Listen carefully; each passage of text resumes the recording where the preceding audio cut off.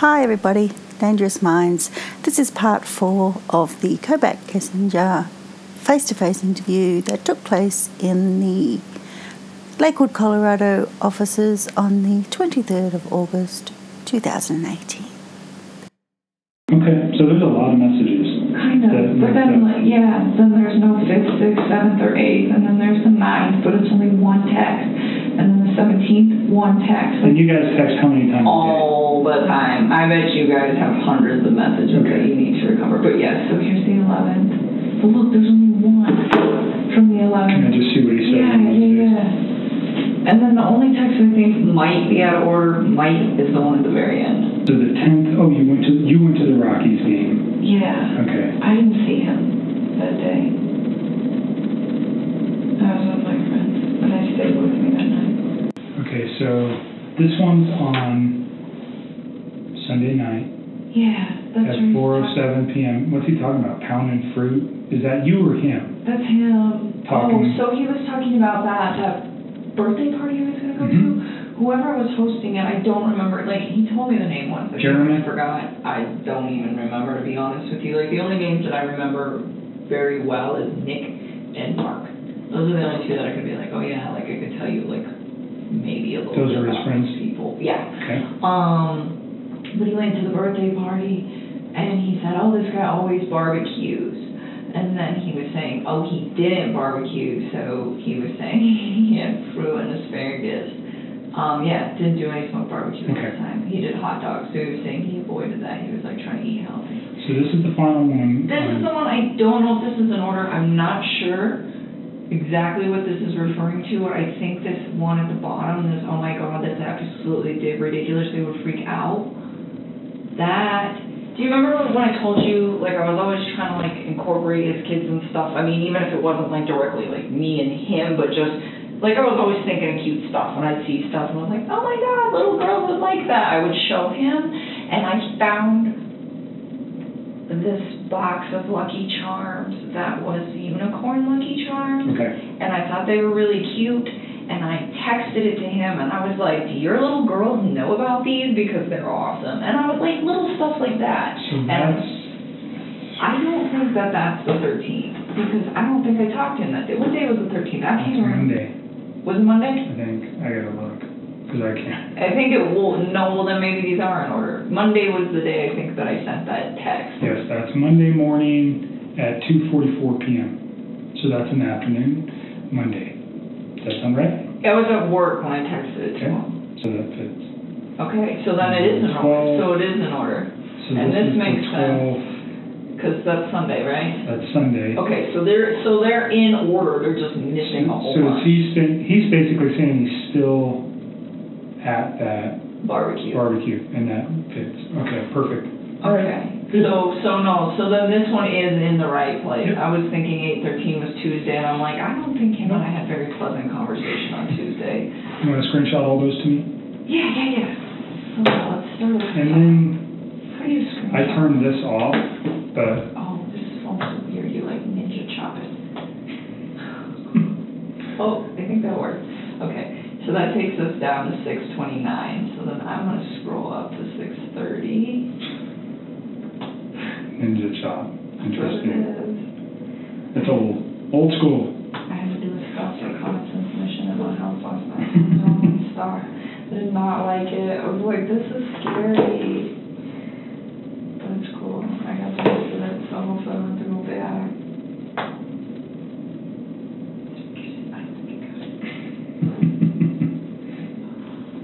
Okay.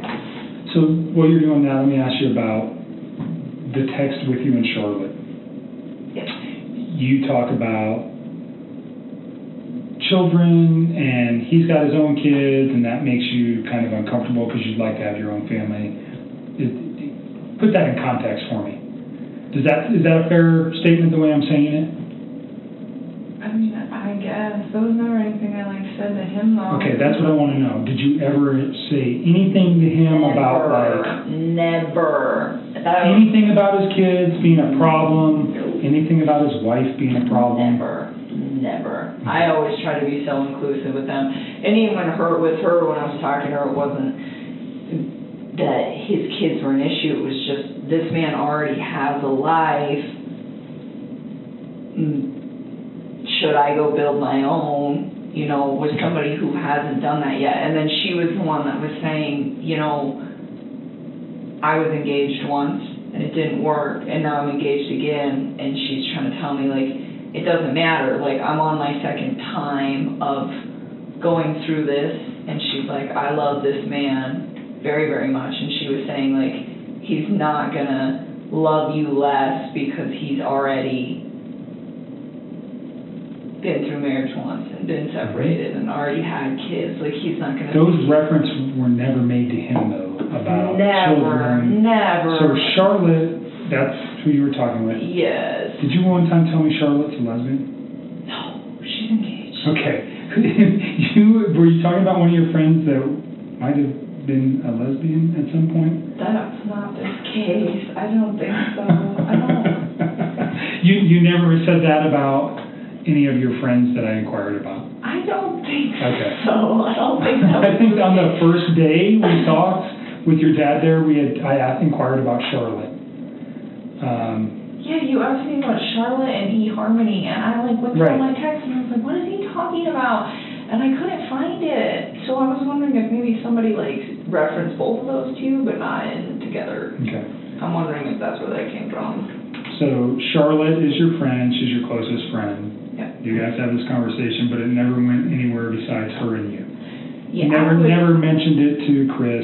You never said anything about your kids, or his kids, pardon me, damaging your guys' relationship. No. Or nothing like that. Never. And I mean, and even in that, it wasn't like I never said his kids were a problem. It was just like he already has a life. Like, I don't know about that. So in light of what's occurred, though, what I'm trying to make sure is that there was never a conversation that you guys had that he might have thought that you were saying, I can't be with you if you have kids. I wouldn't be with him if I couldn't. Okay.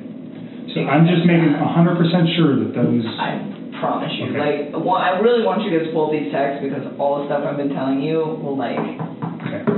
sync up. And I hope we can... I haven't been very lucky with your phones yet. There's been nothing but a pain.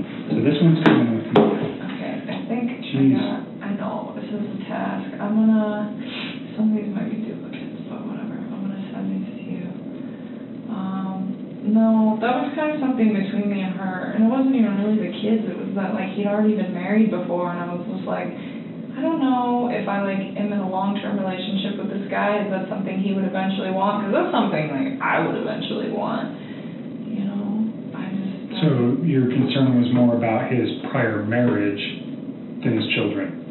I guess. I wasn't really that worried about him at that time. If you read the majority of those texts, it's very, very flattering to him and all the nice things that I have to say about him. It was just that I wasn't, 100% committed to him yet. I mean, I was monogamous with him. I wasn't seeing any other men. But I wasn't hey, this is the guy I want to spend the rest of my life with. And part of the reason that I was uncertain, I mean, yeah, he'd already built a life, but honestly, he wasn't out of the marriage that he was already in. Right. So, I mean, I'm not going to go tell the whole world, hey, I've got this guy, and, I'm going to take in his kids, and we're going to do this, and we're going to do that. And it wasn't because I had any problems with them. It's just, he was married. Okay. I know the context of that text now, looking at it, looks so bad. You have to look at it from the perspective that I'm looking at it. Yeah. And how it could be misconstrued or made out to sound something another way. That's why I wanted to give you the opportunity to say what it really means.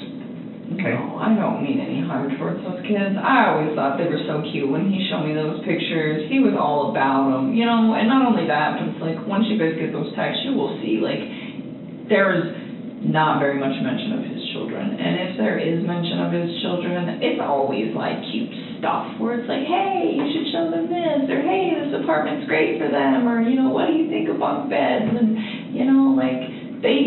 those little girls, reminded me of my little sister. They're, the same age. Right. Yeah, I mean, like, it was so cute. Like, he would call his little daughter, the younger one, Cece, he'd call her Rampage. He's like, she's wild. And it used to just make me smile because my little sister was totally Rampage. And it just was kind of like spot on, you know? And so, like, it just kind of made me think, like, okay, these guys are going through a divorce at the same age that I was at when my parents went through a divorce. And it's like, how did I handle that? You know, and I tell them, like, you know, this is what happened when my parents separated and we were this old. And just try to, like, give him a reference because I gave it to him. Right. Okay. I mean, but just because I care about him and I care about his kids and all of that doesn't mean that I'm ready to turn around and, like, commit everything. Did he ever say anything like that? Like, do I have to get rid of my kids? Or no. Do I, you know? This shocked me just as much as I think it shocked the rest of the world. All of it. Like, he lies so much now. I go back and think about all this shit, and I'm like, it's lies. Everything I knew about him was like lies. I mean, his friends let him stay the night at their house. He even fooled them. It's not just me. He lied to everybody. He had all of you fooled. And everybody stood up for him. His friends stood up for him. I really thought she left. I was like, let her fucking go. You know, she'll come back in a day. She'll be all right. Let her cool down. She'll be here. It'll be okay. You know, like, had me convinced. Like, I think she's just upset. And then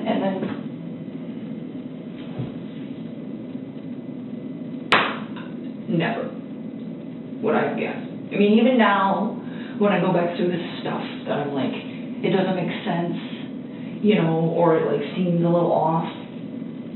That stuff still doesn't send a red flag to me, like, hey, this guy's gonna murder his family. Sure. You I don't know? think there was you didn't have any indication, and by all accounts, it doesn't seem like anybody did. No. I just, like, you know, sometimes I, like, try not to think what that man is thinking, because, like, you don't know, you know, but it's like, how long has his brain been, like, shifting to this paradigm shift where he feels the need to do this? It's like, I just don't believe that it's something that just happens in a day or 2 days. I don't think it happens in 2 months. I think that this is something that takes a very, very long time to develop, and I don't. Right. So that scares you when you look back at it? Yeah, because I think about it and I'm like, he could have had that capacity to do that whether I was in his life or not. He could have had the capacity to do that, maybe not even just to them. It could have been me. It could have been our coworkers. I mean, the more I think about it, I think a lot of people are going to probably assume that I was the catalyst for his movement, but I don't think, you know, not me, like, instructing him, but him deciding to do that because he had me in his life and because he was so, like, infatuated with what we had going on. But, you know, like, I try to put the reason to it at the end, like, why would you wipe out your family to be with me? Like, it doesn't like compute. It's like, how would that go?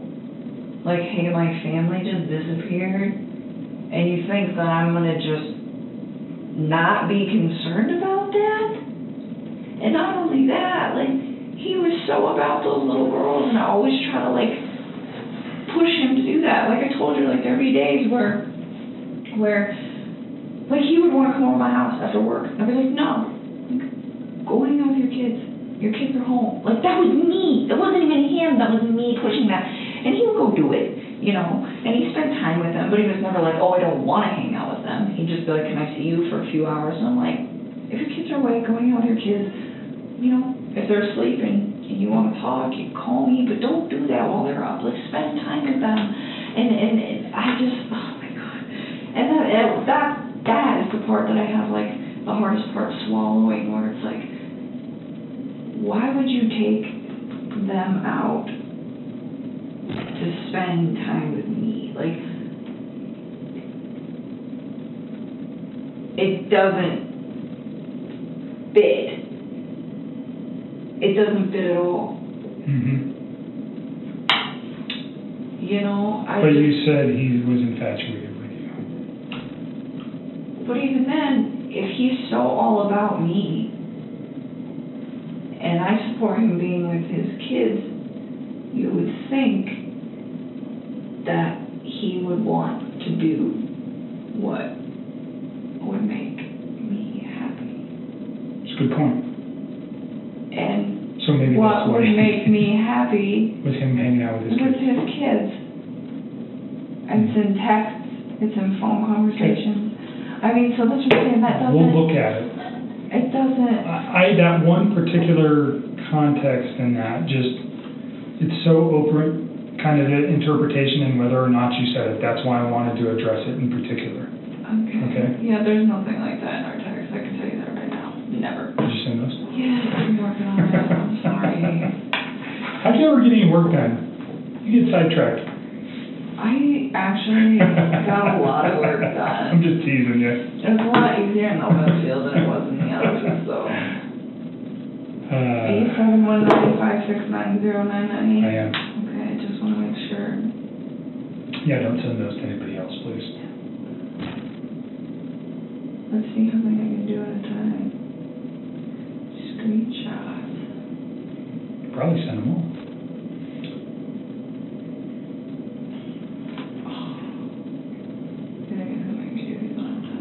How about email? If you emailed it, could you select each one and attach it to the email? I mean, I just want to do it here so you know that I like did it in its entirety. Okay. That's right, you don't have Wi-Fi on that phone, right? No, I don't have anything on here. Okay. I think this is all. This is just going to be a slow process here, but bear with me. Yeah, I don't know. Sometimes I just feel like sometimes I legitimately think that man's cheese was sliding off of his cracker long before